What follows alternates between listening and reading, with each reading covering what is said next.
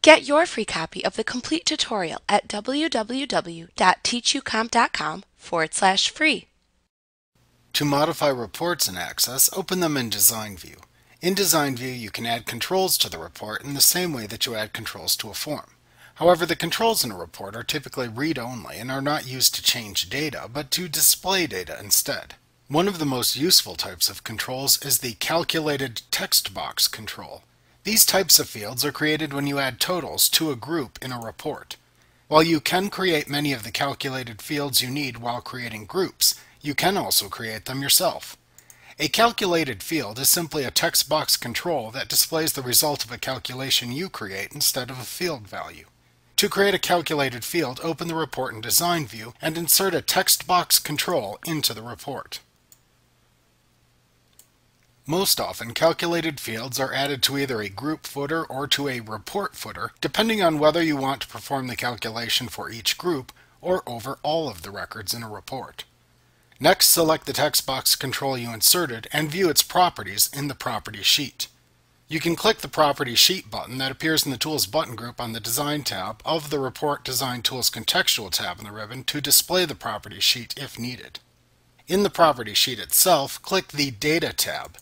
Then click into the Control Source Property field, and then click the Expression Builder button, which looks like an ellipsis mark and appears at the right end of the Control Source Property field.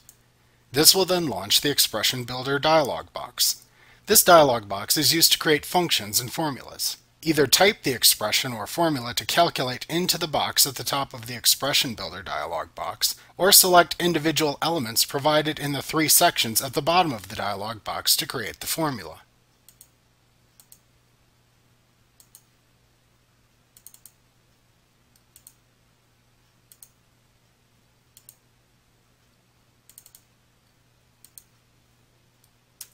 When you are done creating your formula, click the OK button to set the field's formula. A very important consideration when creating a calculated field is where it will be placed in the report. A calculated field may display different results depending on the section of the report into which it is inserted.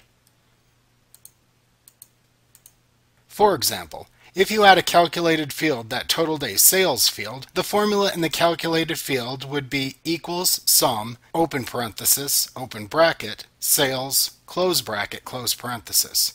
If you place this field into a report footer, the same calculation will show the total value of that field for all records as a grand total. If you place this same field with this same calculation into a group footer, it shows the total of that field for all the records in the group. If it's placed into a page footer, it causes an error, as calculated fields cannot be evaluated on a per-page basis.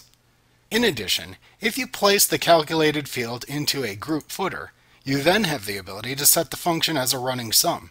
To do this, select the field and then click the Data tab in the Property sheet. Then click into the Running Sum property field and use the drop-down that appears at the right end to set the value to not calculate, which is the default, to calculate per grouping, or to calculate over all the records.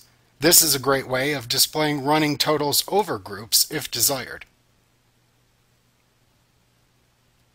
Like what you see? Pick up your free copy of the complete tutorial at www.teachucomp.com/free.